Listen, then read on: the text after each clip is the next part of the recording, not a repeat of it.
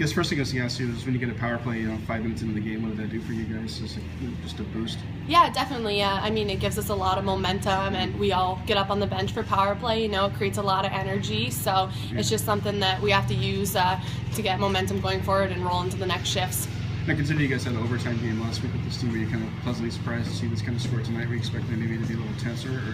Yeah, definitely. I mean, it's playoffs now, so we felt like they were going to bring their best effort, and obviously maybe they were lacking a bit, but I think it was just more our game elevated from last week, and that's all we can ask for. We can't control how they're going to play, and we can only control how we're going to play, and that's what we did.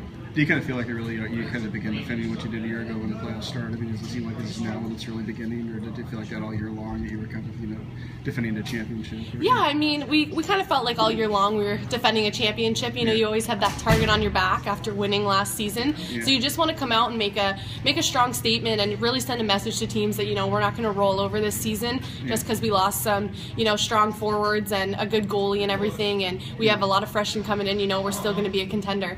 I was curious too, just the second goal, the one that you got. What did that kind of do for this game too? To get a 2-3 lead that quick, you think that maybe it was one that kind of popped their balloon, maybe? Yeah, definitely. I feel like they were a little deflated after we put in those 2 goals early, and then that even just gave us that much more momentum to keep coming hard at them. So it definitely changed the game a bit. I was curious too, like as far as tomorrow's game goes, what do you kind of think will be important especially at the start? Do you feel like if you can get up to a strong start again tomorrow, you can maybe kind of put the series away early? Yeah, for sure. I think a strong start is definitely important. Just to put them on their heels again and keep our energy up. Well, we've really been focusing on our defensive play, and Clarkson is all about defensive hockey, so it's been really important for us to just hone in our defensive skills. And how big is it too to have a chance to be here again next week like last year again, host the championships again? I mean, how big a throw would that be if you guys can do that? Yeah, we're so excited to have that opportunity, and hopefully we can put a game away tomorrow on Dartmouth and have all the top ECAC teams here just like last year. And hosting at Cheel is such a thrill. We have such great atmosphere, and lots of great fans from the community who come out and support us, so we can't wait to put on a show for them.